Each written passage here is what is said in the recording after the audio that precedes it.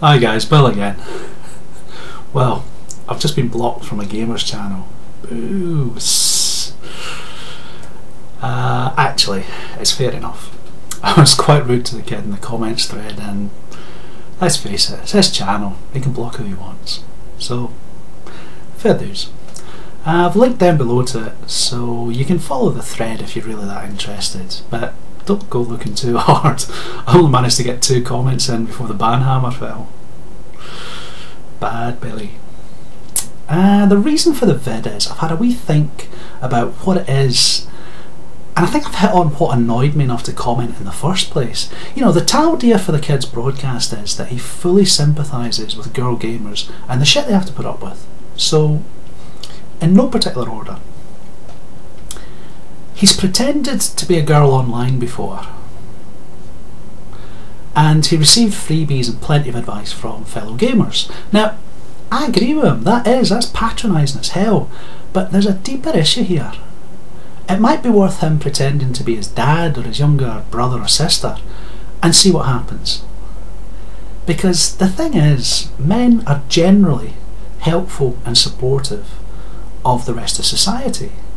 Now, whether that's conditioned or innate is a bit besides the point at this point in time. The fact is that we serve and protect. Now, it's got little to do with gender, and it's got less to do with sex. If you watch Justicar or Integral Maths channel, then you'll see a man who goes out of his way to do just that, serve and protect, both in real life. He works or worked in law enforcement, and he also does it online. Now, the crucial point is that he's not attracted to women. But even so, while he doesn't white knight for the ladies, he does literally and figuratively protect them. Now, he does the same thing for other people too. The salient point is that this has got nothing to do with any perceived sexual reward that might be on offer, but it's got everything to do with his masculinity. He's taken on the role of protector and provider for society as a whole. He serves and protects a modern tribe or clan. So, I'm not at all surprised that a random selection of males will offer assistance to anybody they perceive as a female stranger. But I think our broadcaster's reading a lot more into it than the act itself. You know, he got creeped out because he's never experienced random acts of assistance and support before. As an aside, I've been quite lucky in my life. I've travelled quite extensively around the world, and one of the things I've noticed is that when you're the only white guy in a 2-mile radius, you tend to attract a bit of attention. Invariably, people, women as well as men, have gathered together to try and help me out. Now, maybe I just look a bit clueless, you know, but I think it's got more towards, they assume that white people are rich, and therefore white people are worth robbing.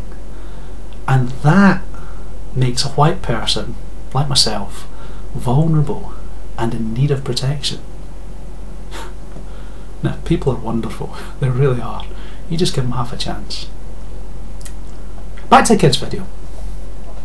He starts to bang on about half-naked women in video games, and mate, it's an art form. You know, hyper-sexualised avatars are all the rage.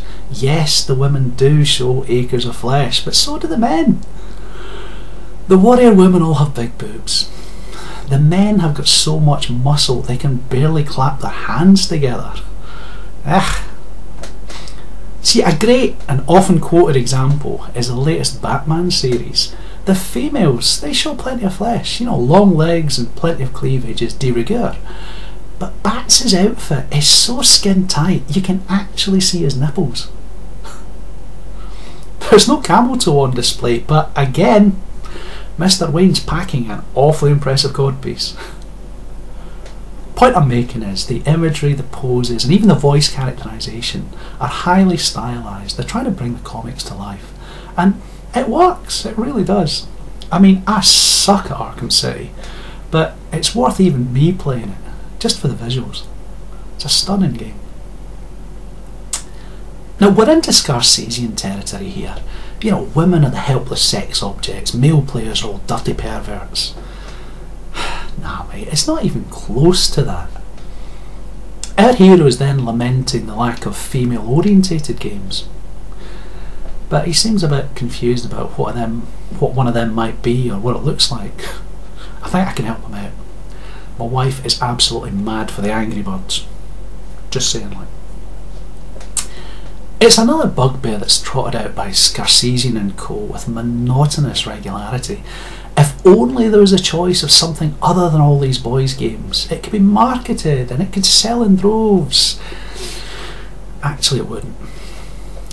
You see, there's been a bewildering variety of games put out there. Pretty much anything that can be done with computer graphics has found its way onto our monitors. And sports titles, shooters, strategy games, massively multiplayer online role-playing games, they dominate the marketplace because that's what people want to play. It's not because of some kind of masculine conspiracy to keep female content out. I agree that including female content is a great idea, but excluding male white gamers, the people who built and paid for the industry in its current form, really isn't. Now, as another aside, I say white male gamer for a reason. You don't have to be white or male to be a male white gamer. The replies that have been offered recently by some of the increasingly feminist game companies, they make it abundantly clear that they're making that assumption for you. If you complain, even if you offer some constructive criticism, and I believe the term feedback is correct here, then you're a white male gamer who needs educated about privilege and inclusion and minority rights. Sound familiar? Our kid makes a lot of sexist comments in the last third of his video, and I'm not sure how aware of that he was at the time. If you blandly assume that only males play games from a young age, or you start using highly sexualised language, she's a fucking whore, and all that sort of stuff, you're showing a lot of evidence of male chauvinism. The other possibility is that he's just playing it for the lulz, you know, seeing how much he can get away with before somebody rumbles him. And if that's the case, then hats off to you, son. You got me, and I think you got pretty much everybody in the comments thread as well. I don't think it was, though.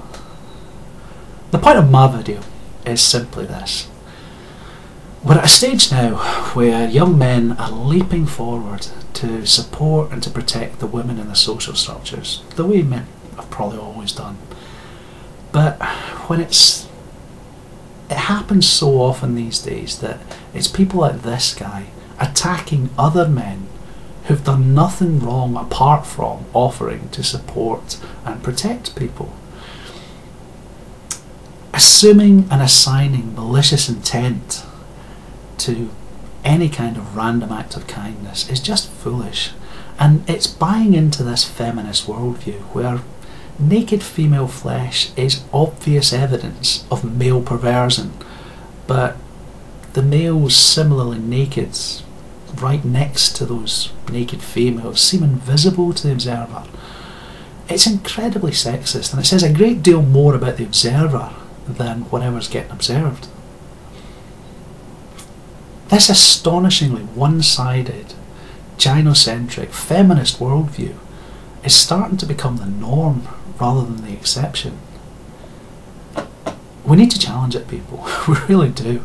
When even 30-year-old virgins are pointing out creepy guys, there's something far wrong with the world. Layers.